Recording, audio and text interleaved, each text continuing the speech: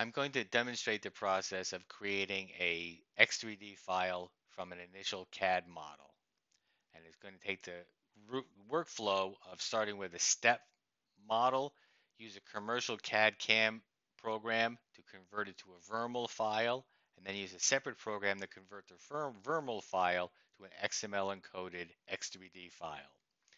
This picture shows the part that we're going to create an X3D scene from. It's a connector. It has a copper body, but parts of it are silver plated. And we're going to try to reproduce that coloring as well as we can in the visualization. So start with our initial step file.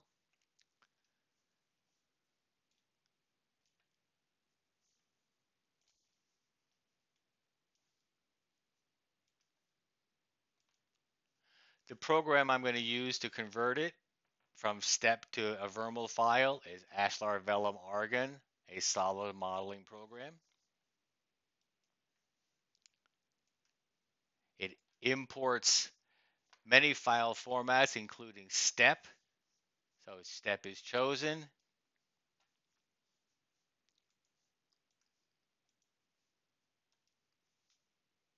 And there we see our imported step model.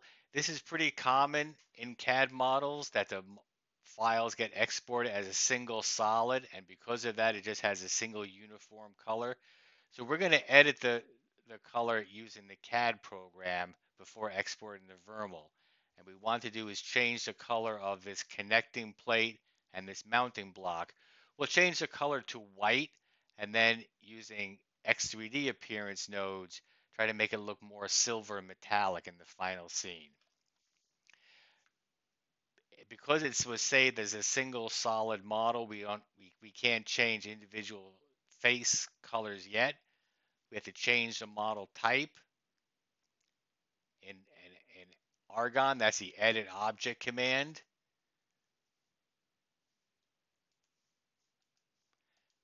In Argon, that's the change object type command. We want it to be a collection of surfaces.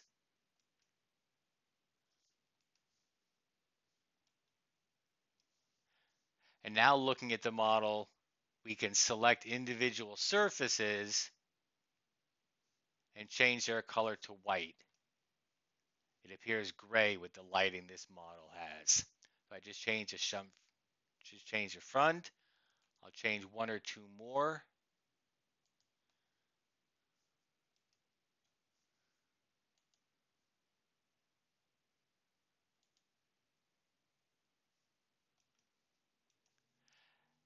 And now it's just a process of going entirely around the model and change those faces that should be eventually have a silver plated color with reference to that image I showed earlier. I'll skip ahead to that final step.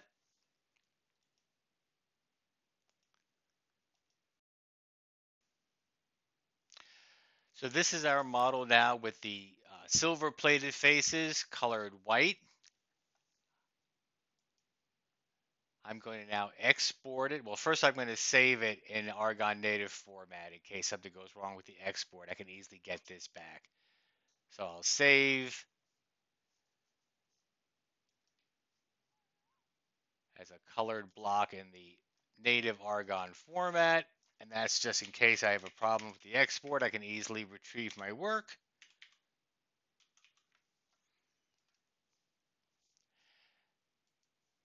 And now I'll do the export feature.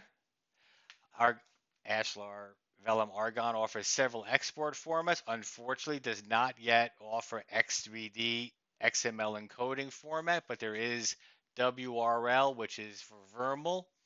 And we want VRML 2.0, which is the immediate predecessor of the X3D format.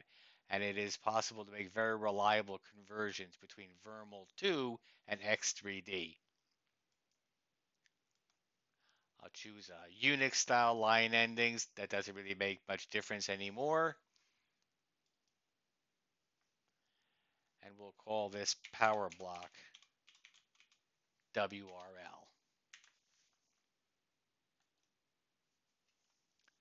I can close out my program.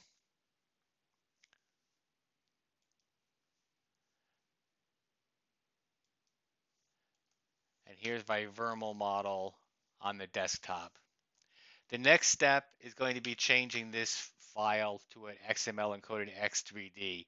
Now, several content authors prefer working with the Vermal format because they believe it's easier to edit. And I will show this file in a text editor. This is the typical Vermal output format, and it's structured quite well for editing with a text editor. There's not a lot of extra information. I prefer the XML encoding because I'm able to use a lot of tools designed for XML files.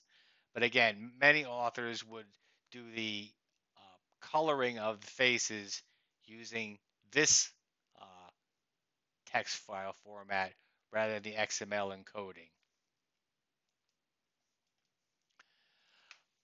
A program which is very useful for this conversion from Vermal to X3D is the View 3D Scene X3D browser. It opens it directly as a WRL or Vermal file, and we can do a quick check. And now I'll use the Save As X3D Classic Encoding. Even points out it converts Vermal to X3D.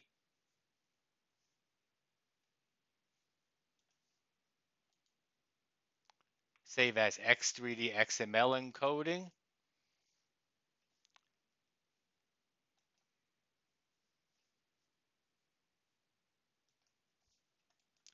And now just for reference, we can look at it, the text output in a text editor of the XML encoding. And there we have it. It's a standard conforming XML file. It's exactly the same information, both as the geometry and color, is just in an XML format. And it is true that the XML encoding is a little trickier to edit by hand because we've got to make sure all the XML syntax rules are followed in terms of opening and closing elements directly. But our next step is going to be to add coloring, lighting, and navigation to this file.